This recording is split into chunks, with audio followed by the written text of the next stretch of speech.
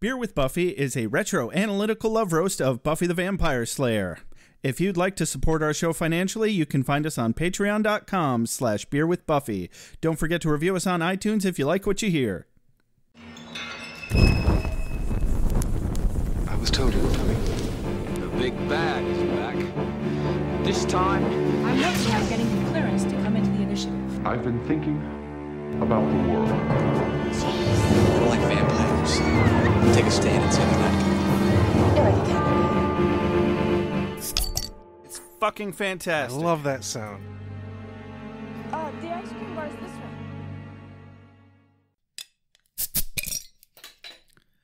one. Ladies and gentlemen, thank you very much for joining us here today on Beer with Buffy. I'm Josh. I'm Rex. And on today's episode of Beer with Buffy, Rex and I will be reviewing Buffy the Vampire Slayer, Season 4, Episode 11. It is titled Doomed, which has nothing to do with the video game or the movies, which, by the way, I only recently discovered that... Or current events. Yeah, I mean, neither here nor there, Rex. Irregardless. But yeah, there's a new fucking Doom video game. I mean, it's already like 4 years old, but it's new to me. And a movie, because we really needed another one. And this time it's not starring The Rock. Anyway, go watch it. It's on Netflix. It's awful. In other news, we have a new caller. A new caller. I know. It's really soon. Almost too soon. But fuck it. We're going to go ahead and we're going to play our new caller's voicemail. Her name is Amanda. Hi, guys. Hi, Josh and Rex. My name is Amanda. I've caught up on every episode. The holiday drought was a little hard to get through because I listen to you guys while I'm working. I have to stop myself from laughing out loud because I kind of work in a quiet office. Whatever. I'm adapting because you guys are fucking hilarious. I just recently listened to Hush and Something Blue. They are quite hilarious, especially with Spike, because who doesn't love Spike? I do. Much more of a Spike fan than a broody Angel fan. If you guys weren't aware, the lead gentleman is played by Doug Jones, and he is an actor that has been around for a very long time. Billy Butcherson in Hocus Pocus, Pan's Labyrinth, Hellboy, fantastic actor. Love the gentleman. When Giles was giving his presentation and everybody was making all the obscene gestures, and if you guys noticed, Anya, back a couple rows, eating popcorn. Like, it was the fucking movie theaters. Love Anya. She's hilarious. About Willow and Tara meeting for the first time, and how you guys said it was a little soon for Tara to say that Willow was special. So what if this was kind of one way of Josh foreshadowing how powerful Willow will become? Because throughout their relationship, Tara always realizes how much more powerful Willow is, even compared to her. I think that's why it becomes an issue for her later down the road, maybe foreseeing that it could grow. And as it started to grow, then she really realized, oh shit, and maybe just tried to be the good little Jiminy Cricket on her shoulder. But I just wanted to call back and let you guys know you guys are doing great.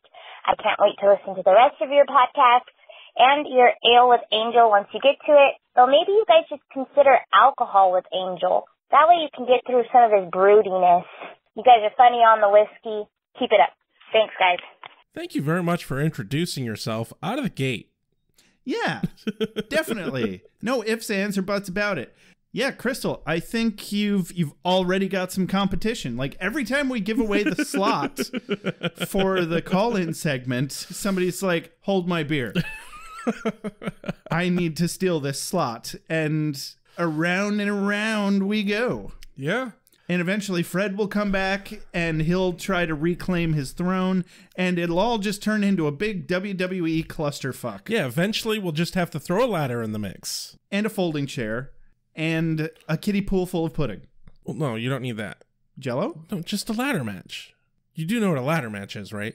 Is it where they swing ladders at each other? No, it's where they hang the belt above the fucking ring, and there's ladders around, and they have to climb a ladder to get to the belt. But every time one of them gets to the top of the ladder, another fucking wrestler kicks the goddamn ladder out from under him. That sounds really painful. It probably is. Huh. Like, even choreographed. Yeah. That sounds like just not a good way to go about that. Sounds like a good way to get impaled. I really enjoyed ladder matches when I watched wrestling. Interesting. That explains so much about you. I was young and dumb once. Once? Yes, once. You're still young, Rex. Sure. Hey, I turned 36 in a couple months. Yeah, me too, in a couple more months. But, you know, as long as the boomers keep infantilizing our entire generation, we'll never grow up. Whee! Yay. Way! Oh, sorry, we were talking about you, Amanda. Yeah. So, this is about me, okay, Amanda? Where do you get the balls to call into my show, on my podcast, on my internet, and tell me about your problems? Jesus Christ. Okay, yeah, I'm sorry you missed us for the holiday drought, but it also fills me with glee that you missed us. Gives me all the warm fuzzies. Exactly. Yeah. It's like I ate a bunch of tribbles. Oh my. Yeah, that's it. I don't think you'd want to eat tribbles. They're born pregnant and they just breed in the tribbles everywhere. You'd never have to eat again. It's perfect. No, I think you'll just pop. I mean, I wasn't doing anything anyway. And of course you love Spike, Amanda. Everybody fucking loves Spikety Spike. Angel does have his place, though. Yes. If I had to choose a favorite, I wouldn't. I would just set it up so that they eventually have to fight each other in an epic standoff battle. Yeah. Like they do later in Angel. Spike is my favorite, but... Spike's your favorite to love to hate, and Angel's your favorite to wank off to. I get it. It's cool, man. No, it's kind of the other way around. Oh, wow. Yeah. Oh, that was... Yeah, Doug Jones. We didn't really get to talk about him a lot last episode. We should have, because he was epic. Yes. And I was fairly certain that, his smile in that's actually the actual shape of his mouth. I'm sure he had fake teeth in or something. Or like veneer kind of things. Yeah, some sort of teeth work going on there, but other than that, that's just his smile. And in the other scene where they do the actual golf claps, which we named the episode for, that we also didn't get to talk about, thanks for bringing it up, there were those other three guys in the background, and they've just got these big latex plaster type Halloween mask smiles going on, which I didn't think were as creepy. Oh, no. They just looked like makeup to me. Definitely not as creepy. But yeah, no, he was amazing. And I did not know that he was in Hocus Pocus. Or he was in Pan's Labyrinth, right? Yes. He was the dude without eyes that puts the eyes in his hands? I don't know. I'm pretty sure that's who he was, because nobody else is that fucking lanky. This guy was lanky as shit. Pan's Labyrinth is one of those movies that I really have tried rewatching multiple times, but I struggle with subtitles, and they never did a dubbed version of Pan's Labyrinth. Oh, it wasn't in English, was it? No, it's just in Spanish, and I struggle with subtitles, so it's one of those movies that I want to fucking love, but I just can't really truly get into it with the subtitles. But. Yeah, the movie just didn't do it for me. I mean, it was okay. I liked the aesthetic. It had nothing to do with the subtitles. I just felt like the story didn't meet its potential. Maybe. On to the next topic. Amanda? Yeah, I think we focused too much on it being in a romantic sense that she meant it, and not necessarily in a magical way. I think it was very much both, but I think you're right that she was sensing her innate power and not just, oh, you're special to me because you like me and you talk to me like a human being. No, I really just think that Tara has good gaydar. She saw it coming before the rest of us. She sure did see it coming. Yeah. I think she does have powerful potential to grow. She has a powerful lady boner. And a half-mast Jiminy Cricket in her pants. Oh, God. Anybody? Nobody? Oh, no. That's Old a bit callback? too inappropriate. No. It's a reference to my own joke from like a season ago or something. I don't fucking remember. Willow obviously doesn't have a penis or crickets in her pants. No, honestly, I think you're onto something, Amanda, with your insight on Tara sensing something in Willow's power. And we did focus more on the romantic aspect of it, but Well, I mean, ever since Oz left, she kind of does have crickets in her pants. kinda. Because she's not getting any. Chirp, chirp, chirp. Is this thing on? Hello. You know, there's two reasons I laugh in this podcast. One is you're funny.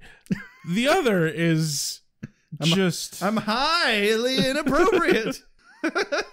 Anyway, so Ale with Angel, we kind of already covered that last episode, but I appreciate that you want us to exclusively drink hard liquor. I do too, but it's very expensive.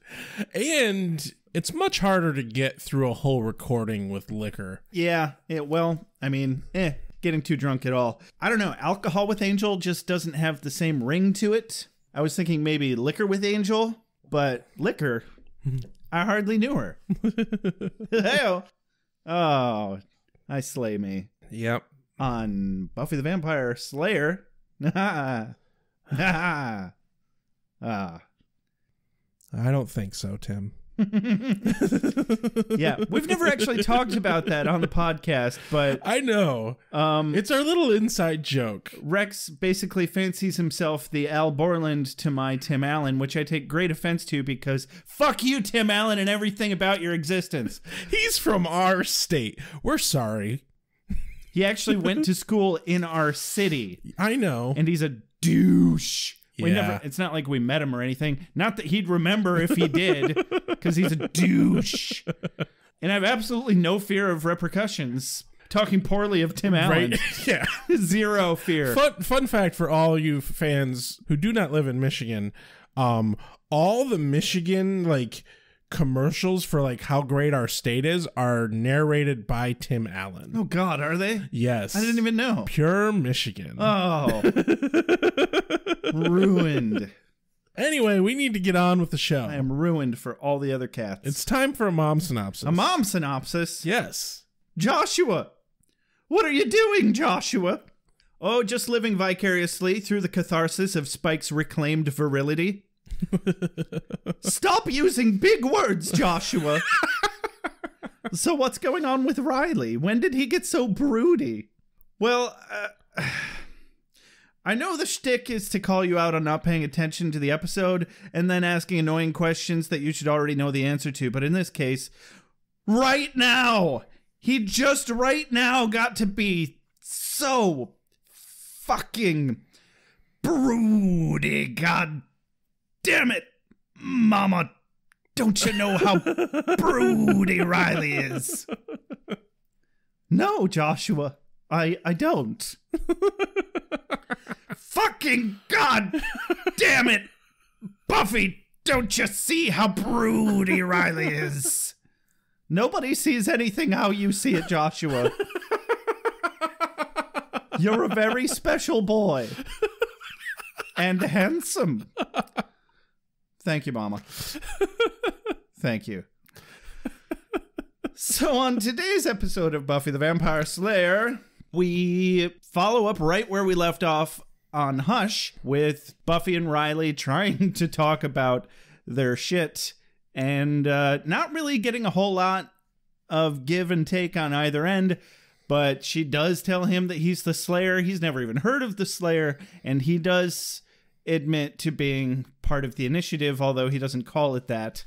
But she's basically already figured that out anyway. And he's like, yeesh, I'm supposed to be super secret, blah, blah, blah. Willow's at a party. She finds a body. Turns out it was a heinous atrocity committed by a demon that's... I don't even know why he was there. It was to drain the guy's blood, because they need to collect dead man's blood, a child's bones, and the word of Volius. We'll get into it. Voilus. Some sort of talisman. Turns out Giles is actually currently in possession of this talisman and has completely forgotten about it. They show up, they whoop his ass.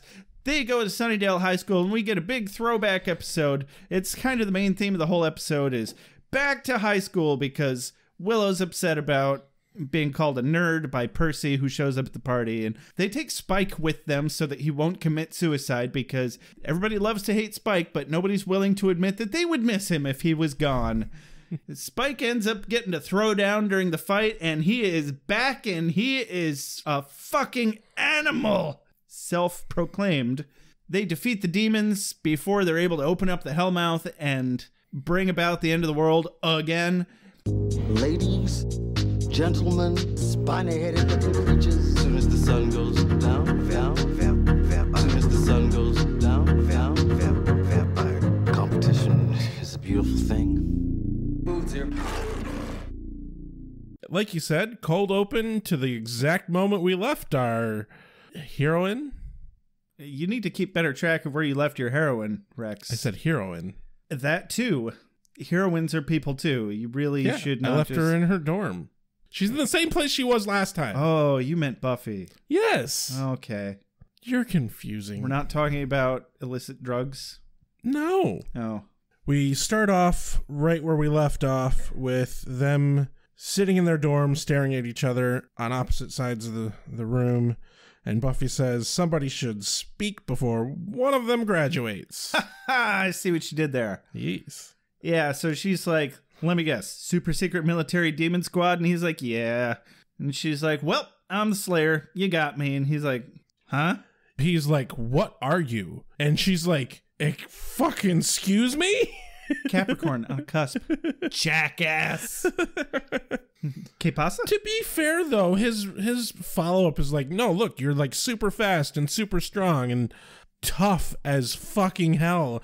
Like, are you human? Hey, I thought it was a legit question. Yeah. I'm right on board with you there. So, no, she's like, no, I'm the chosen one. She who hangs out in graveyards a lot. And I'm like, oh, come on. If he hasn't even heard of the Slayer, he's not going to know that you spend that much time in graveyards. But we get it. Yeah. I'm kind of a little surprised he hasn't heard of the Slayer. Yeah, seriously. Because obviously Forrest has later, but whatever. Anyway, so he's like, okie doke. That's very interesting. Well, mum's the word, right? You know, don't tell anybody that I'm super secret military badass. And I won't tell anybody that you're the Slayer or whatever. And they agree to take some time to mull things over. Yeah. And Riley's just about to leave when an earthquake hits. Because Amy starts going, wee! Yeah. Wee! Apparently, Amy Rat can predict earthquakes. Yeah. I wonder if rats can actually predict earthquakes. I mean, the lore seems to be that most animals start acting really strangely just before something like that happens. Or at least in movies. Right. It's definitely the trope. The trope yes, is the that. trope. There it is. So foreboding Buffy is foreboding. She's like, oh no, shit's going down. I'm like, you're in fucking California. Right, but as she says later, the last earthquake, she died. Yeah, so she absolutely has the right to feel anxious about it, which is the exact conversation she's having with Giles right now. But before that, cut to Spander's Erotica basement. Oh, God. I mean, these guys are an old fucking married couple already. Right. Clean the house, fix the leak. I hate your guts. You're a moocher. Yeah, I'd murder you if I didn't have this bloody chip in my head. You know, just like every other relationship out there. I had that conversation just earlier today. James Marsters and Nicholas Brendan, as actors, have impressively good fucking comedic chemistry. Yeah.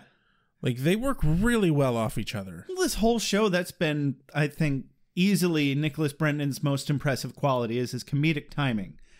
And, I mean, he can't directly be blamed for the cringiness of his character. He didn't write his lines. Yeah. And I doubt they improv'd anything in this goddamn show. Seems unlikely.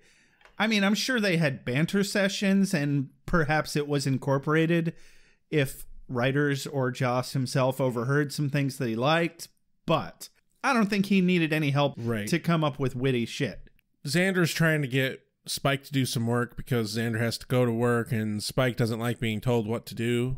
And he attempts to beat Xander upside the head with a wrench, but gets a headache. Well, that's pretty much that. One of my quotes of the day here. Spike's like, do I look like a plumber to you? Xander says, no, you look like a big mooch that doesn't lift a finger around here, but I have to get to work. Spike replies, oh yeah, delivering melted cheese on bread, doing your part to keep America constipated. I'm lactose intolerant, so I feel personally attacked by this relatable content. And Spike tries to murder Xander. Not a big deal. That's pretty much it. Yeah. Cut back to Buffy's dorm where Willow comes in and says that she was almost buried under a bunch of books in the library. Hey, I was in the library during the quake. Almost got buried under some 19th century literature. And I don't have to tell you how hard it is to dig through some of that stuff. Ha ha. Very punny. Yeah. Very I love punny. It. I love it. Yeah. God, I love puns. I love puns so much.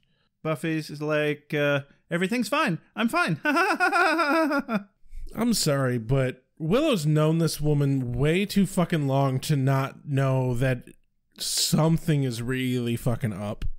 But yeah, Buffy not fucking telling Willow that what's up. Buffy does this way too fucking much. It's starting to get on my nerves. Just fucking talk to somebody. Just voice the shit going on in your head and stop holding it all in and just brooding about it. I know. It's not that easy, though. That's her ongoing struggle. What are you going to do? We all Go to have fucking therapy. We all have our cross to bear. But yeah, therapy, always a good option. Definitely not something that you should ever feel ashamed of. If you need help, give us a call here at Beer with Buffy at 269-743-0783. We are not legally or medically qualified to do anything for you, but we will make fun of you on the air. Oh, God.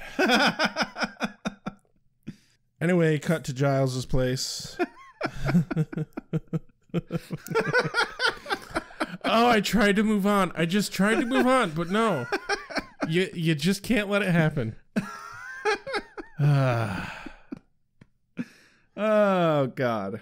I don't want to make fun of people for struggling with mental health issues. Only if they find it cathartic. This is consensual fun making, okay? Okay. You know, like we normally do.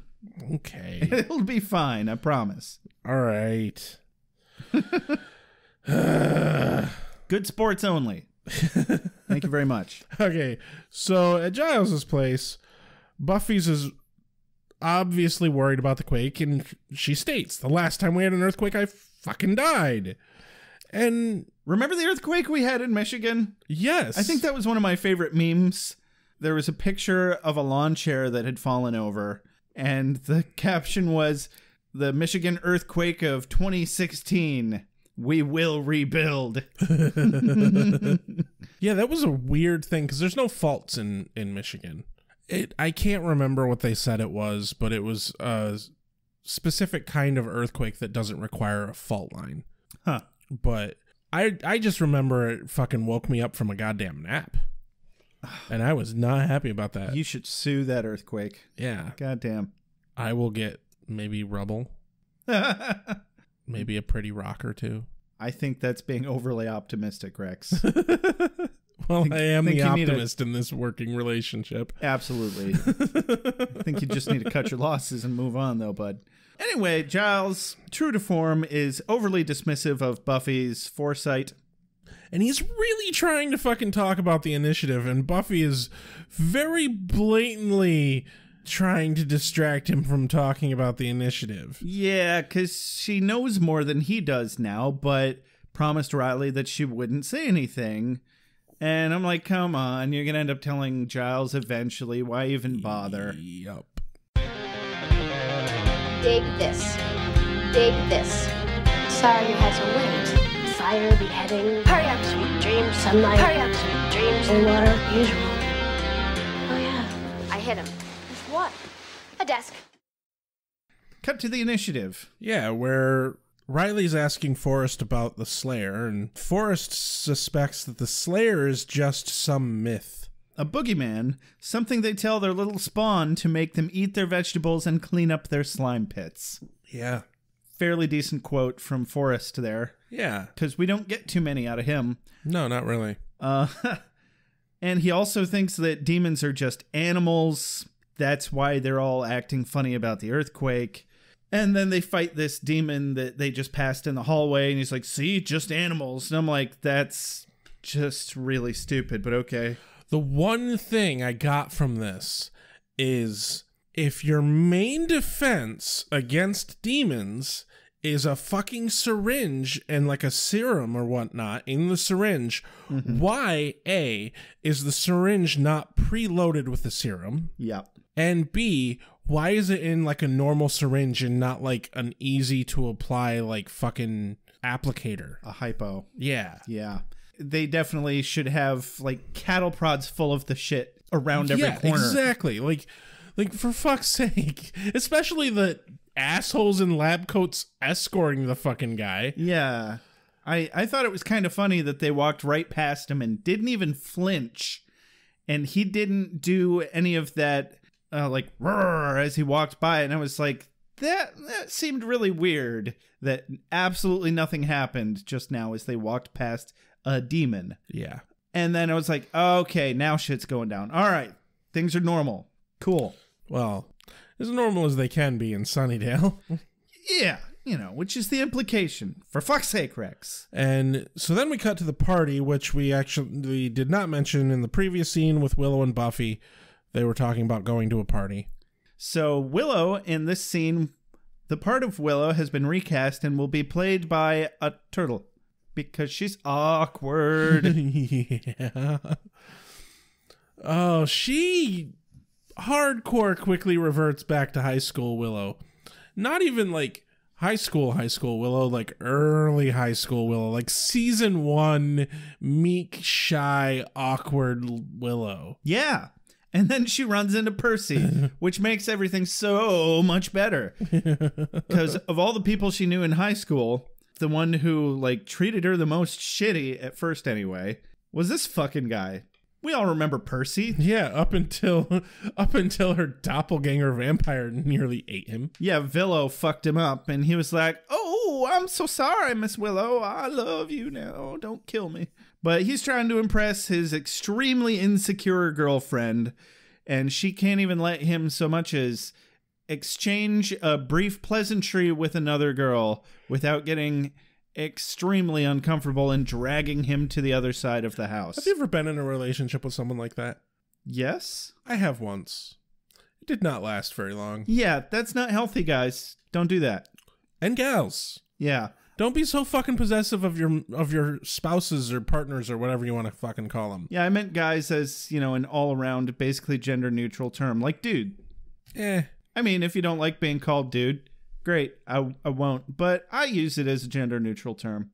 It's just toxic fucking relationships. Fucking stop it. Seriously, guys. People. Women. Folks. Fuckers. Seriously, fuckers. Knock it off. The hosts at Beer with Buffy fucking said so. Knock it the fuck off. Peer pressure's not cool, man. Anyway, and so Willow feels like shit as they blatantly bail to get drinks, but it's obviously because she doesn't want to talk. Yeah, they don't get drinks so much as just, we're going to go over here now. We're going to go stand over here now. Yeah, and they just like turn around. And luckily, there's some demonic shenanigans going on. Shenanigans? At this otherwise stupid-ass lame glow stick party. Hey, they were about to have naked fucking limbo. They were.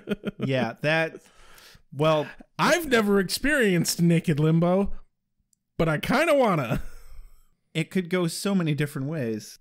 I know. That's the excitement. It could go down. It could go up. It could go in. Oh, God. Everyone loves a slinky. Oh man. A Mr. Bucket. The balls pop out of my mouth. The Mr. Bucket. All right. Moving on. Naked limbo guy gets killed by a demon. It's the game of life. Anyway, naked limbo guy gets his throat slit. He wastes 4 cups of perfectly good gin and Sprite. I find this very upsetting. You don't even like gin. I don't hate gin. Perfectly good in that it'll get you drunk. Why would you mix gin with Sprite? I mean, if you don't have tonic water, it seems like the next best thing. It's just too much sugar. Yeah. Yeah. Cut back to the main party where Willow accidentally overhears Percy talking to his insecure girlfriend about how Willow is a total nerd. an egghead and the king of the Geek Squad or something, which, I'm sorry, she probably, well, no, the Geek Squad doesn't pay very well at all. Captain of the Nerd Squad, that's what he called her. Yeah. I'm a little perturbed by Willow's response here, just because, Willow, you fucking know that you're a nerd? For fuck's sake. Yeah, when has she not self-identified as a geek, at least? Like, I'm sorry, but nobody who knows they're a nerd gets offended by someone calling them a nerd. Yeah, I know I don't. I think it was more that it was coming from somebody that she did him a lot of good. She did. And he wouldn't have made it through high school if it wasn't for her, without her help. But yeah, and her brains. She gets super, super sad and upset about it. And it's just really shitty for him to be using that and throwing her under the bus just to keep his personal codependent relationship rolling. And it's unfortunate that she had to overhear that. It's not like we didn't already know that he was a dumbass, but yeah.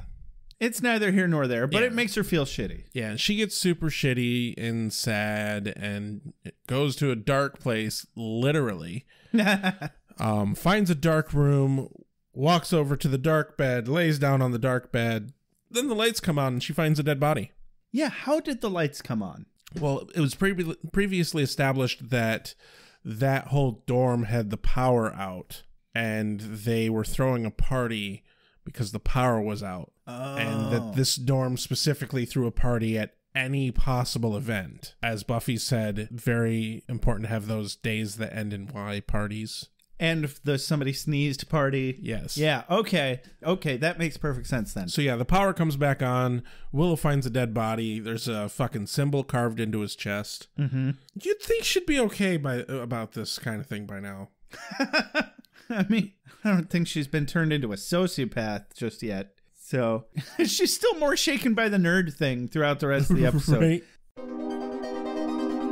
I'm dating. I'm having serious dating with a werewolf. And I'm studying witchcraft and killing vampires. It's like a drug. Cut to Spander's basement. Yes, where Xander returns. I love the... He walks in and we get this very... I love this fake out. It's very eerie. Spike's voice in the background. We don't know what's happening. He says, "Don't look at me. Don't turn around. Don't turn around." What's going on, Spike? What happened? What's wrong? What are you doing? Turns around and Spike is wearing Xander's clothes. You don't really realize how ridiculous Xander's wardrobe is until you see it on Spike. Right? It's like, oh my God, you dress like Ace Ventura. What is going on? Oh my God. Yeah. Which, it's weird that this is legitimate proof that there are people who are just Hawaiian shirt kind of guys. Yeah. Spike is not one of them. No, not even close. Honestly, it's probably because he's just too damn pale. Right? Like, you really shouldn't wear a Hawaiian shirt unless you can tan. Absolutely. That's funny. I actually saw an interview with James Marsters one time where he was talking about that was the hardest part of the role for him because he loves going to the beach, but he had to avoid the sun as much as possible because he needed to be pale for this role. Oh, man. And he fucking lives in California? Yeah. Oh, my God. Yeah. I couldn't fucking imagine that. You live in California, and you love the beach, but you just... Fuck you. You play a vampire in a movie. Uh-huh. So that's like 4 or 5 years of his life. Plus the season of Angel where you just, nope, sorry. For me, I'd have been like, oh, no, I have to only be awake at night right. and go hide out in air-conditioned basements and play pool. That's awful. Right. Here at Beer with Buffy, we are fans of the darkness. Not real big fans of that big burning ball of plasma in the sky. Well, the older I get, the more I do appreciate getting some sun. But, you know, there's vitamin D supplements for a reason. It's fine. Everything's fine. So Xander's getting fed up with Spike's overly demanding, spoiled baby shit, and actually kind of makes him feel bad here. Yeah. But Spike obviously cannot let this kind of thing rest, and he spends the rest of the episode trying to get back at them like the petty douche he is that we all know and love. No, my favorite part, though, because Xander's like, you know what? I know I can kick your ass because you can't do anything. But you know what, Spike? You're just not worth it. And that fucking comment from Xander saying, I know I can kick your ass and you can't do anything about it, but fuck you, I don't feel like it, is the big fucking windfall comment that just floors Spike the rest of the goddamn episode. Yeah, basically. Like, as if he didn't already feel thoroughly emasculated, Xander just went and took the last little shred of dignity he could have possibly had in this scenario. Very much so. So cut back to the party where Buffy finally shows up. EMTs are taking the body away. Buffy shows up.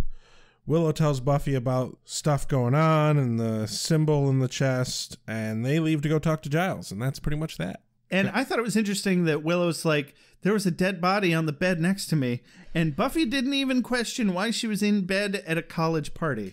Right?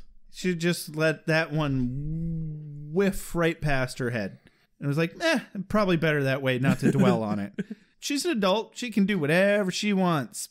So Riley and Forrest's dorm room, bedroom, wherever the hell they are. They're in like a frat house. Yeah, they're in a frat house. But I think they share a room. Yeah. Or at the very least, they fucking are playing a game of basketball by one of those little like door-hangy plastic basketball hoops. Yeah. I always wanted one of those as a kid, but I never got one. They're cheap as hell, too. Like, that should be... I don't see why that would be such a hard thing to acquire. But, yeah, the little squishy basketball with the net on the door. And I just have to say, Forrest is taking the fucking game they're playing a bit seriously. Way too seriously. Riley is still very much stuck on the whole Buffy situation. And Forrest is irritated about it. I think Forrest is a little jelly. Right? It's like, you're always talking about Buffy. God, why aren't you talking about me? I have pecs. Look at my pecs. The third guy, I can never fucking remember his name. He comes in, gets hit in the head with a basketball. Oh, that fucking guy. Nobody cares. He tells him that there was a murder, and Riley immediately goes into boss mode, and he's going to recon the situation. That's about it. Yeah, Riley sets out to do some reconnaissance, sends Forrest to go report to Walsh, cut to Giles' house. Where Willow is still upset about Percy. So Xander shares Willow's disheartened cries of displeasure at the dead guy in comparison to the high school drama of Percy's ingrateful meathead bullshit. Yep. Which, if that's the real problem here. Not that, I mean, the dead guy, that's awful. But let's talk about this Percy thing. So Willow draws the symbol that was carved on the dude's chest, and Giles is like, oh, we're fucked. This is literally the amount of exposition we just got. It's the end of the world. Oh, yeah? Well, I'm going to have to stop it with a crossbow. You should do that. Yeah. That's as far as it really goes. There's some back and forth between Giles and Buffy because she's like, ha, fucking told you. And his response is one of my quotes of the day. Okay. Her line is, I told you, I said end of the world, and you're like, poo-poo, Southern California, poo-poo. I'm so very sorry. My contrition completely dwarfs the impending apocalypse. Yeah, which was an excellent response. Yes. Always so articulate. Thank you, Giles. Cut to the same fucking mausoleum that we've used in like 8 different episodes. Right. Except now they have this symbol that was carved into the dude's chest that Willow copied down. That was the only thing we didn't really mention about last scene. Yeah. I did like how Buffy is like all kind of pissy about like, obviously it's something in the fucking cemetery that I see all the fucking time. Yeah. Well, I can't memorize anything else, but I can remember the fucking shit on the goddamn random shit that I'm seeing all the time in the cemetery. Makes sense. It's a whole big rant. I enjoyed it. Well, I got her line directly here is, I wonder where I've seen this before. Where else? The place I spend most of my waking hours memorizing stuff on the sides of mausoleums. Big freaky cereal boxes of death.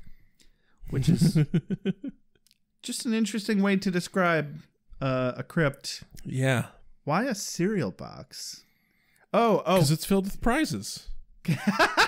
It's filled with prizes, and also it's covered in recognizable logos. Yeah. That's hilarious. I just now got that. All right. We're quick as hell here on Beer with Buffy. Drink another one, fuckers. They say young people don't learn anything in high school nowadays, but I've learned to be afraid.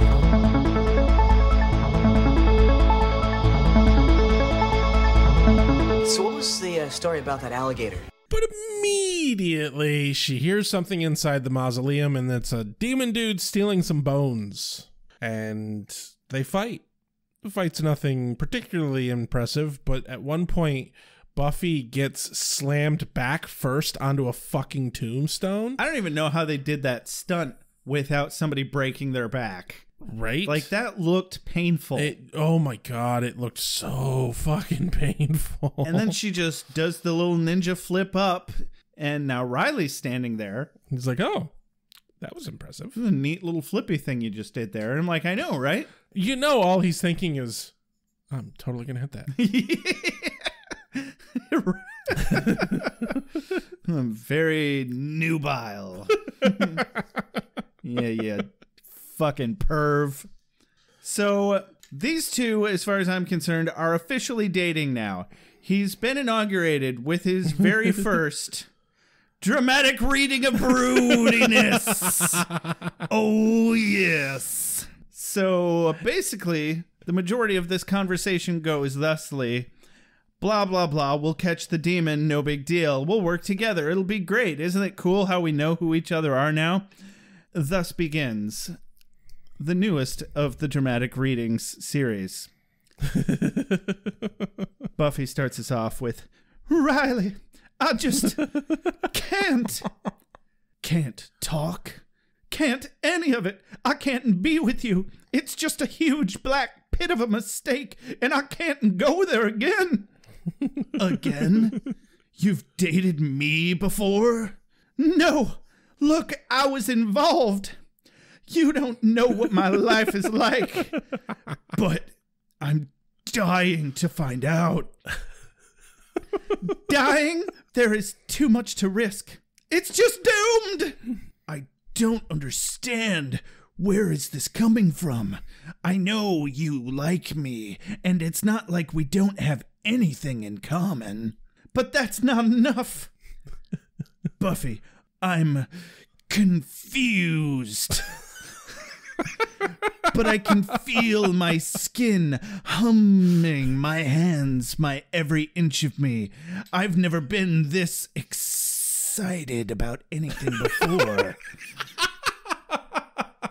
I'm not trying to scare you, and I'm not going to force myself onto you, but I'm, by God, not going to walk away because I think it might not work. I don't know what happened in your past. Pain, death, apocalypse. Do you know what a hellmouth is? Do you have a fancy term for it? Because I went to high school on it for 3 years. This is a job to you. It's not just a job. For me, it's a destiny. It's something that I can't change anything. Something that I can't escape. I'm stuck. You're not in high school anymore. You can change things. Riley, no. I know it may seem. Riley, my answer is no. And scene. It dragged on a little bit, but yeah, I liked it. It gave me a chance to really dig into the character. I noticed you threw a little bit of Surfer into Riley there. Like broody Surfer. Yeah. I liked it. Thank you. Thank you. That's my Oscar scene. Someone give this man an Oscar. Yes. Yeah, I can't afford that. Cut to Giles and back and forth between the initiative with Riley as well. This is our new exposition library setup. Yep. This is where they establish that they're looking for and fighting a virile demon. I love the exchange here. I wrote it down. Okay. Giles goes, a virile demon. Willow looks over. I hardly knew her. God damn it. Giles says, a virile demon. Willow looks over and goes, ew. Xander looks over and says, I second that revulsion. Yeah, that was a good one. But yeah, this is where we find out that the demon was taking children's bones, and they find the curse or the ritual or whatnot, and it's the blood of a man, the bones of a child, and the word of Valios. Yeah, there it is, Valios. And there's a sacrifice of 3, so now they're on the lookout for 3 people getting sacrificed. Yep. Spoiler alert, it's not people. Anyway, Team Buffy and Team Riley debrief and deploy independently of one another. This is where we learned that the initiative can track through demon pheromones. Yeah, well, this one at least. But it definitely seems like something they've done before. Yep. Back to Spander's erotic basement. Yep, where Xander and Willow walk in on Spike trying to spike himself. And he's like, hey, need a little help with that? And he's like, oh, Xander. I wrote down his line because I really fucking liked it. Yeah, get it? Need a hand with that? Do you need me to insert things into your body, Spike? Like a steak into your chest? Anyway. Or Can I read my quote? No. What the fuck do you think this is? You got a whole fucking dramatic reading. Let me read my quote. Fine. Spike tells Xander that it's no concern of his what he's doing. But he specifically says, fag off. It's no concern of yours. And I wanted to touch on that. Fag off. Now, we've had a lot of fucking Britishisms that Spike mostly and Giles and Wesley have brought into this show. There's one I've never heard before. I'd never heard it before either. I think they made that one up. Yeah. Xander's line is, his too. For one thing, that's my shirt you're about to dust. And for another, we've shared a lot here. You should have trusted me enough to do it for you. I see what he did there. And Willow's like, hey. And he says, what? He wants to die? I want to help. Well, oh my God, this whole fucking scene is just gold. She's like, it's Uki. We know him. We can't just let him poof himself. And I'm like, but he's a vampire. You guys love him. You know it. You just can't bring yourself to it. They love the spikety spike. Just like the rest of us. So he's like, oh, but you can. You know I'd drain you drier than the Sahara if I had half a chance. And besides, I'm beyond pathetic. Stuck in this basement, washing skivvies for a blighter I wouldn't have bothered to bite a few months ago. And Xander again is like, hey! Anyway, so he's self-conscious about whether he's scary or not, and Willow tries to make him feel better. He tells them to leave. Willow says they have to take him with them so he can't kill himself. Spike's like, oh, you go on. I won't do anything. I'll feel better now. Promise. And Xander's like... I think you're lying, Spike.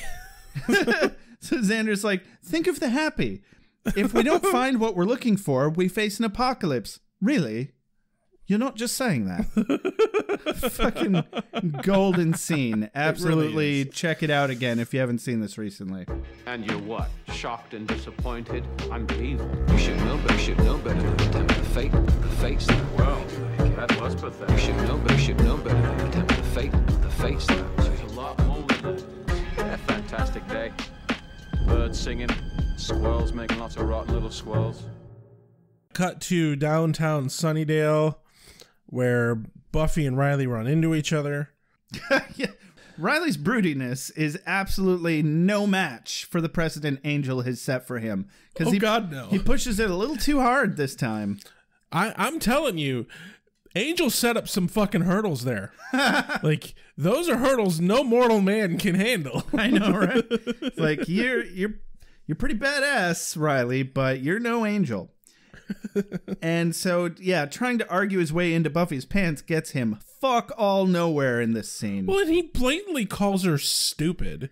Yeah, and you know, I thought he was gonna find a good way to backpedal on that and do that, flip it around and make it a flattering kind of stupid. No, he leans into it. He does. He leans into it in all the wrong ways. Exactly. It's kind of harsh.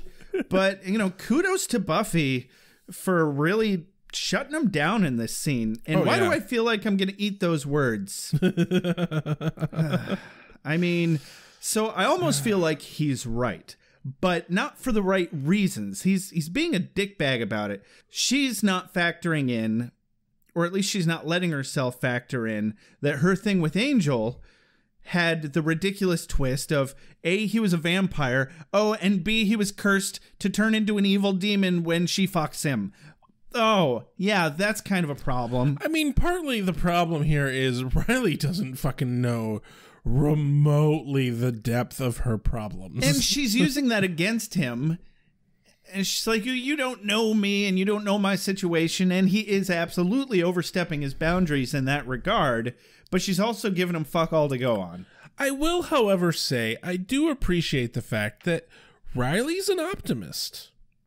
Absolutely. No, I completely agreed with his sentiment of, I am not going to just walk away from this because I think it might not work. I think that was the one golden boy line that came out of Riley's mouth this episode before he just started pushing way too hard and going way too far with his shit. But the long and short of it, I felt, was that she's not ready one way or another, and she doesn't want to mix work with pleasure, and that's her own damn business. Yeah. Respect the lady's decision. No means no, fucker. Yep. Well, in the dramatic reading scene, he even said, I'm not going to pressure you, but he's fucking trying to pressure her. But now he's pressuring her. Yeah. Bit of an ass. Yup. And I'm like, starting to find out why people don't like him. Yeah. Go on. So from there, we cut to the museum, or outside the museum, where Spike, Xander, and Willow have found nothing. Not even a syllable of Valios. Spike just drags them down into the pity party. Yeah, he goes full self-pity, definitely. He's like, which means I'm one step closer to melting in a sea of molten hellfire, yeah? Yep. Thus starts the scene of Spike's revenge. Because he can't hurt anything with his fists, so he's got to hurt them with words. Specifically, he's got to hurt them with a very, very sharp fucking wit. Yep, and the way he sets this up is despicably brilliant, actually. Shall I say, big bad worthy. Right? Yeah. He's got the mentality to be a big bad going on still. Oh, yeah. Absolutely. He calls them losers or something, and they're like, hey, we're not losers. You are. And he's like, I should think you would be glad to greet the end of your days. I mean, neither one of you is making much of a go at it. You, kids at your age, are going off to university. You've made it as far as the basement. And Red here, you couldn't even keep Dog Boy happy. You can take the loser out of high school, but he doesn't want any pity from useless geeks. And they're like, hey, we're not worthless. We fight evil. And he's like, no, you don't. Buffy does. And they're like, nuh-uh, Buffy needs us. And he closes the deal here. Oh, it's a good one. Or you're just the same 10th grade losers you've always been, and she's too much of a softie to cut you loose. And he clicks his heels, walks the other way. Oh, man. With a big shit-eating grin on his face. The fucking, like, smirk grin that he gives just as he fucking turns to camera and walks away from him is just so pure. Pure evil. Pure self-satisfied asshole.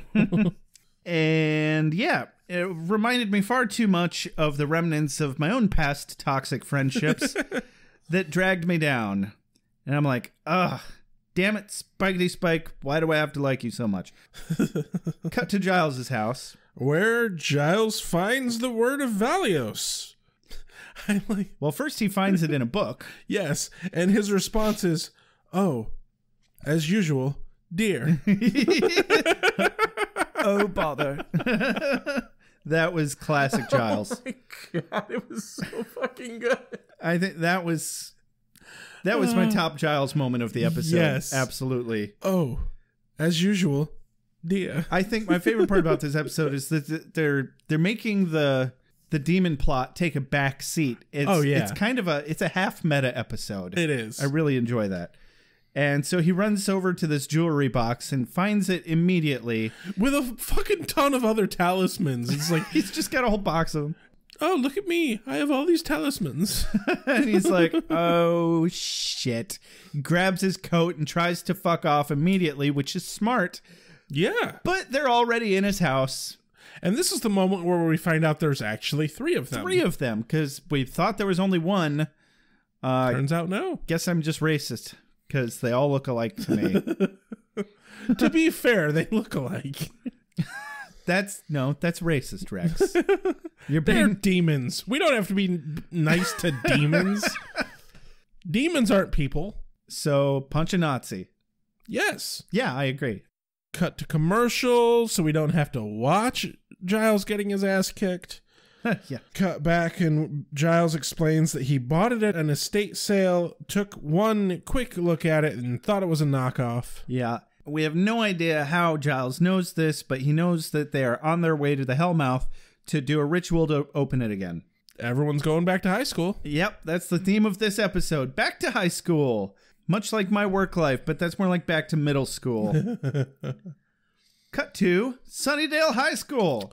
Which has not been torn down yet. And Christ, someone needs to get over there with a goddamn bulldozer. It really needs to get demolished. It's like they're not fixing it. That's not happening. It's still filled with demon guts. Yeah. I like how when they walk into Sunnydale High, Buffy's like, why the fuck is Spike here? And Willow's like, he was going to kill himself. And Buffy's like, and that's a problem? Yeah, she's Willow's the only one worried about it. Yeah. And Buffy's like, well, it's not like he can fight. And I'm like, oh, that's the whole setup of this episode. Yeah. Alrighty. Yeah, no, they would all miss him. And so as they're walking down the halls... Also, James Mercer's probably signed a contract for the whole season at least. Yeah. So they have to wait at least that long to kill him. Yep. And so as they're walking down the halls, they come across mayor meat. And can you imagine how fucking awful that would smell? How vile. Oh. What's the word? Putrid? Yeah, putrid's one of them. When it comes down to it, rotten meat is one of those things that I just can't fucking deal with. Quick side story. When I was in Boise this summer, it was a really hot summer, and we parked the moving van in a Walmart parking lot right next to an RV. And I was standing outside the moving van, and I was like, what the fuck is that smell? Is there a dead body around here? There like must be some roadkill on the street or something. And this guy pokes his head out of the RV next to us, and he's like, oh, hey, that's just me. Don't worry about it. I got some bad meat in the cooler here that I haven't thrown away. And I'm like, oh, okay. Good to know that you're not dead in there. That sounds like a serial killer. Yeah. That sounds exactly that. I'm pretty sure you meant a serial killer. Exactly that thought went through my head. I was like, somebody's hiding a body in there. That's very nice. Bye. Yeah, I was like, I'm not going to talk to you anymore. Thank you for the information on how that is definitely not a human in... That's fucking terrifying. In your RV, sir. Oh my God, that's fucking terrifying. I don't know that he was a serial killer. It could have been his first kill. Oh God, we don't know. Disturbing. Buffy, you made some bad choices. You just might have to live with some consequences. This isn't over. If I have to, I'll go all the way to the mayor. So yeah, they come across the ritual, and they're confused because there's no one there that they're gonna sacrifice. Yeah. Time to fight some demons. Mm-hmm. Big old fight. Time for a bit of rough and tumble. And so That is correct. Xander and Willow run in there and they snatch up the bag of children's bones and the jar of blood, of a man's blood or whatever. Yeesh. The blood of a man. Oh, that's difficult to acquire. You want the blood of a man? I'll get you the blood of a man tonight. Oh, God. Give me a half hour to find a needle. It's like that would be harder to find than, being able to get the actual blood. Anyway, they're fighting. I loved Xander's line. He's getting punched in the gut by one of the demons. And his response is, "You're picking on the wrong guy, dude. I had a lot of practice with my lunch money." Yeah. I heard something about his lunch money, but I didn't catch the whole line. I just kind of let it go. So I'm glad you got it. My favorite part, though, is he hits the demon a few times, and the demon gets the bag of bones back from him, and then runs and jumps in the hole, and he's like, "Okay, I guess I won. Guess that means I win." Yeah, I liked that one too. And no, this is when we learned that the demons are the sacrifice. Yeah, and I called it. I saw that coming as soon as they walked in the room. I was like, I don't think they're looking for people at the moment. Anyway, so here we get Spike's wonderful moment of catharsis. Oh, it's so good. Where he punches a demon and he's really expecting that chip to kick in and fuck him over. And he's like, "Wait, holy shit, I can hurt demons." And he just wails on the fucker. He's just like, "I have so much violence that I need to dull out right now." He's got some frustrations. And this poor bastard demon is the butt end of the whole ordeal. Yeah. And so Spike very quickly just became a massive asset to the Scooby team as an extra fighter who's also a fucking immortal. Yep. With the exception of sunlight and beheading wood. and stakes. Yeah, wood. Oh, no. Not trees. Don't put the trees in my heart. You know what? That kills people, too. It does. Funny story. Spike kicks the demon's ass and picks him up, and Willow and Xander are like, "No, don't throw him in the hole," and Spike throws the demon in the hole. Oh, yeah, I forgot about that. You're right. It's like, well, that didn't work. Demon go down the hole. Oh, God. Oh, that is such a deep, deep pull. And then later go down the hole. I pushed a button. What's that? Fucking Tiny Toons. Tiny Toons. Oh, my God. There you go, kids. Oh, we just dated ourselves so painfully. Hey, when other people don't want to date you, you date yourself. Plucky fucking duck. Demon go down the hole. And then some of the building collapses a bit and some debris knocks Spike the fuck out. Yep. And Xander, of all people, runs over to pick him up and get him out of harm's way. Aw. Xander likes the banter. They really do care about each other. They like to banter. That's why they fuck later. They don't. In Spander's Erotica, it's a different universe. Well, it's a fan fiction, whatever. And then all of a sudden, Riley shows up. He does. He fucks his way right into the scene and joins the fight. So the demon crawls his way into the hole, and Buffy's like, "I'm going in." And then Riley's got this stupid fucking bat clip on his belt. Right? That's way longer. Oh, my God. And way stronger than it reasonably ever should have or could have been. It must be space-age technology. Yep.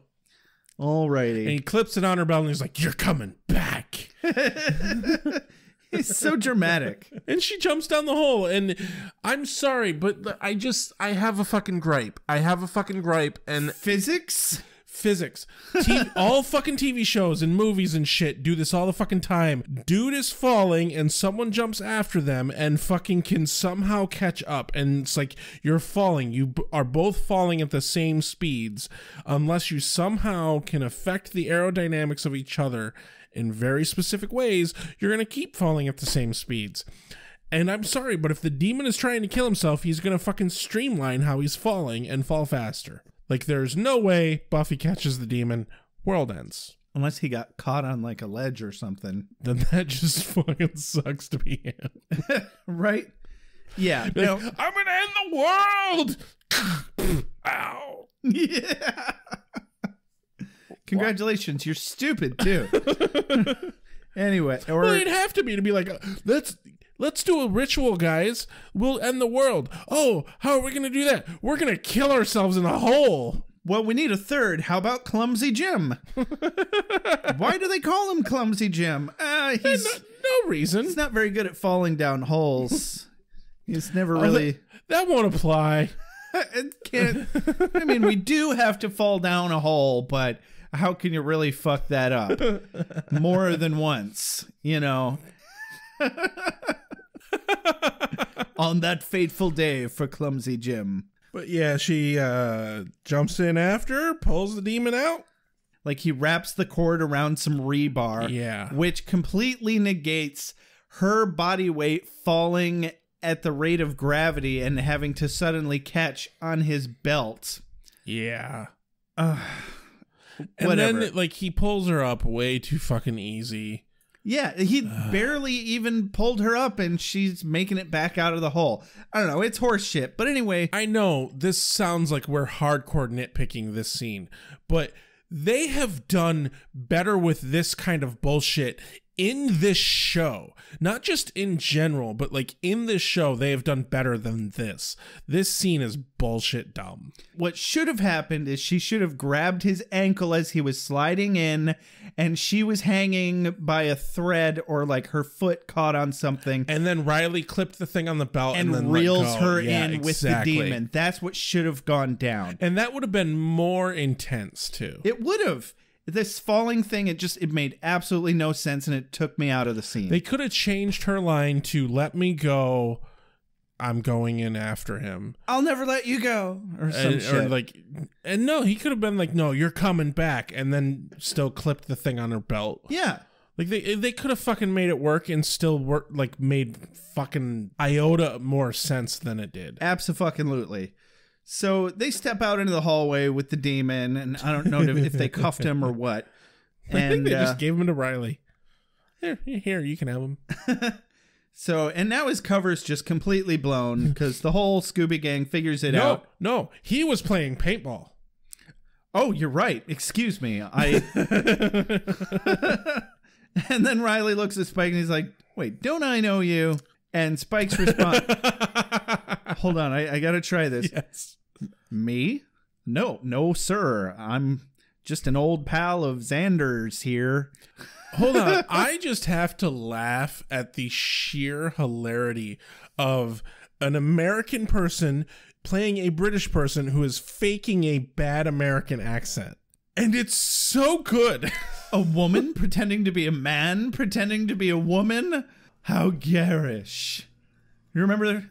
No, I don't know. There's a movie about that. It's the exact same kind of situation. An American pretending to be a British person pretending to be an American. No, it's meta as fuck. But Marsters fucking pulls it off. He really does. Genius. And Riley's too giddy about Buffy to really pay attention, I guess.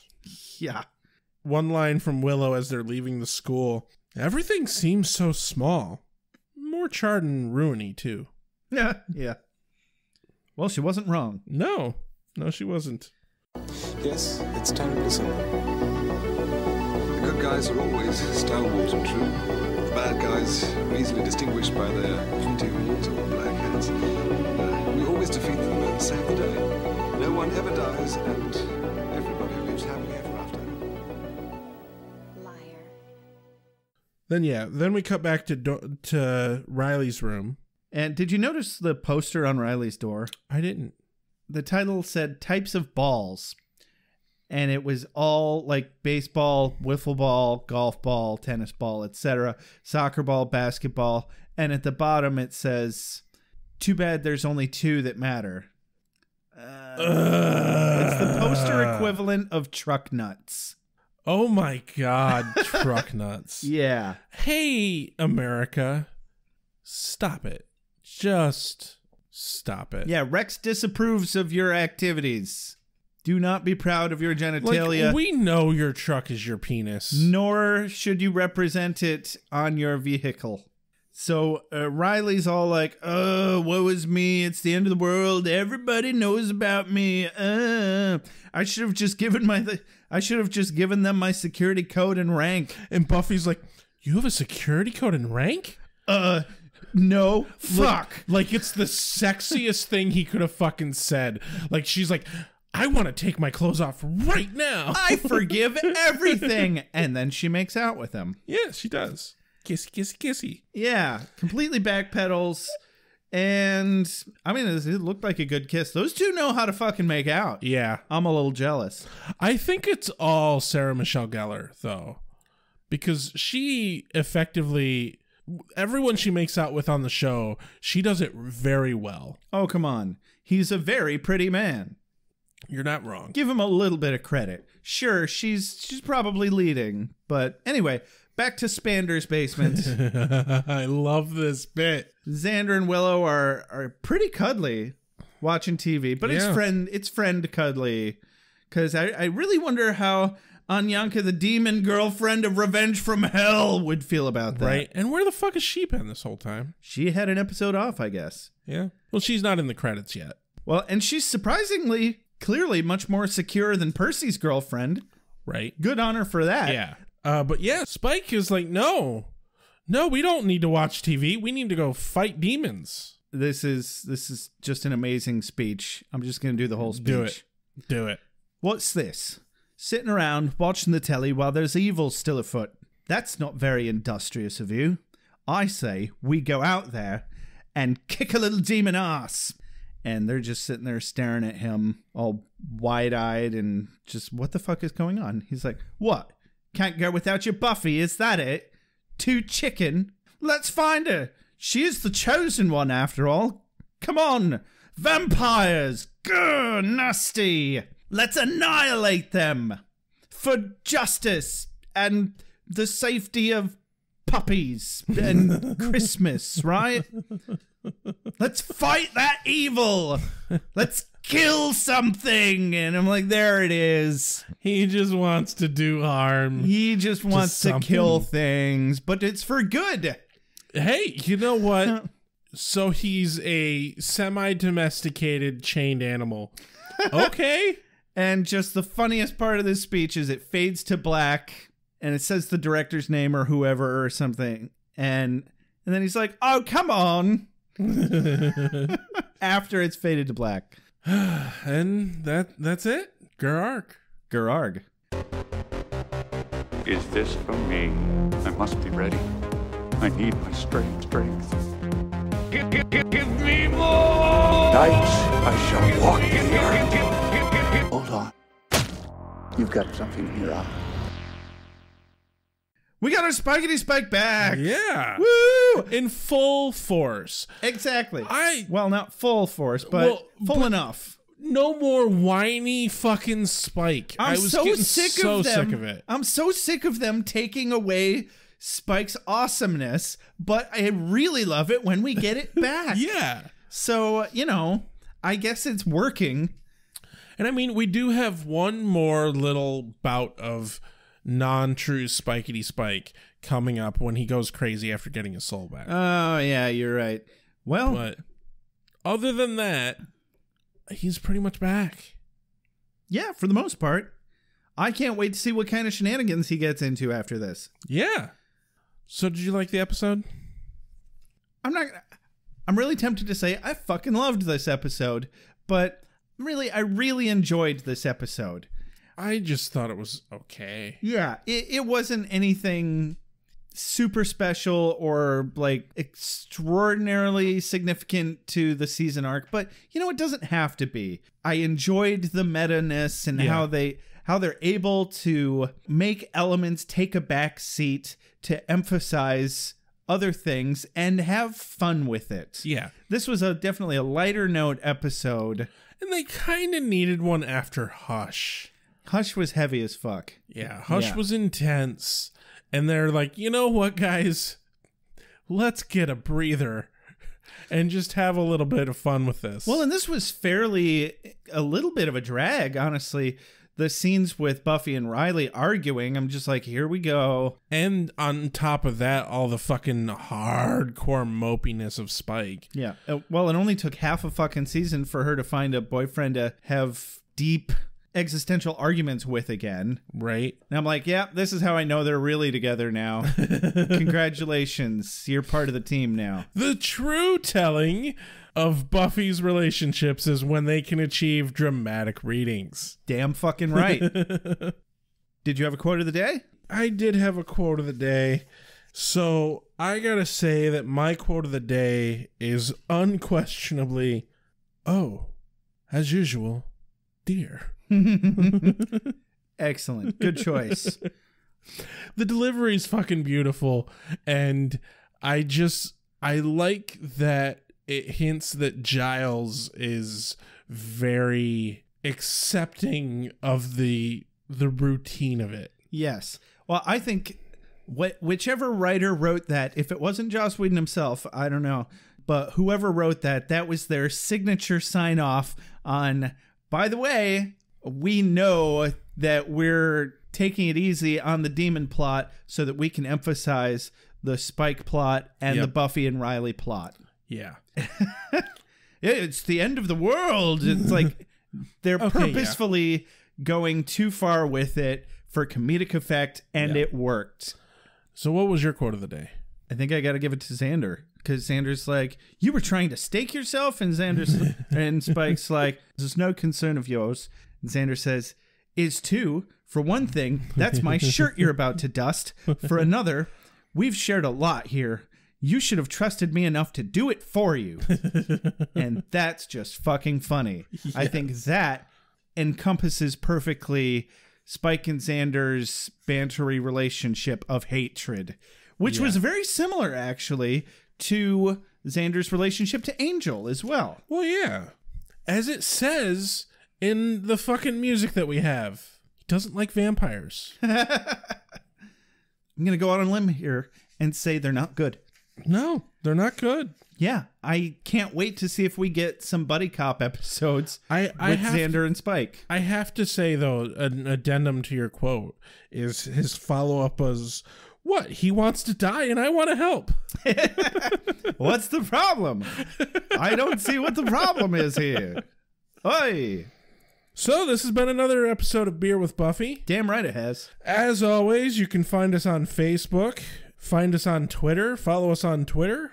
We've been a lot more active on Twitter than on Facebook. Facebook's been picking up a little bit. A little bit. We always fail to mention we have a Facebook group specifically set up to discuss episodes, and it needs more traffic. Shout out to the handful of you who have been getting more active on that site. Yeah, we fucking love it. We love interacting with our fans, and that's a great way to interact with people.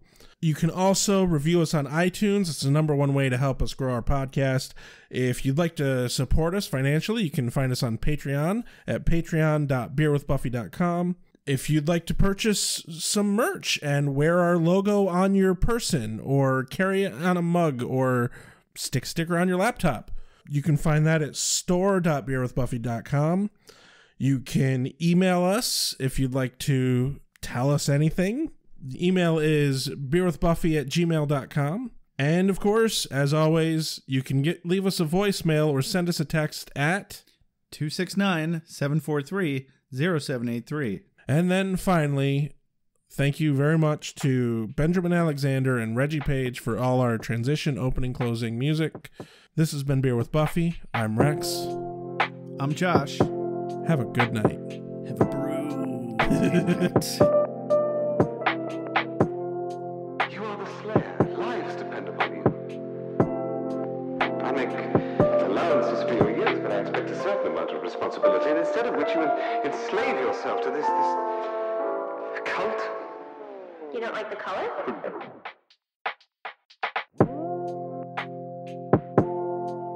You have a sacred birthright. You were chosen to destroy vampires, not to wave pom-poms at people. Why can't you people just leave me alone? You are the Slayer. Go ahead. Prepare me. I'm a watcher. I haven't the skill. Oh, come on. by appealing to your common sense. Common sense. Werewolves, incubi, succubi, everything you've ever dreaded was under your bed but told yourself couldn't be by the light of day. One girl in all the world. Common sense. One girl in all the world. It was a bit, British, wasn't it? Whee! Wait, what have we done? Why are we watching this?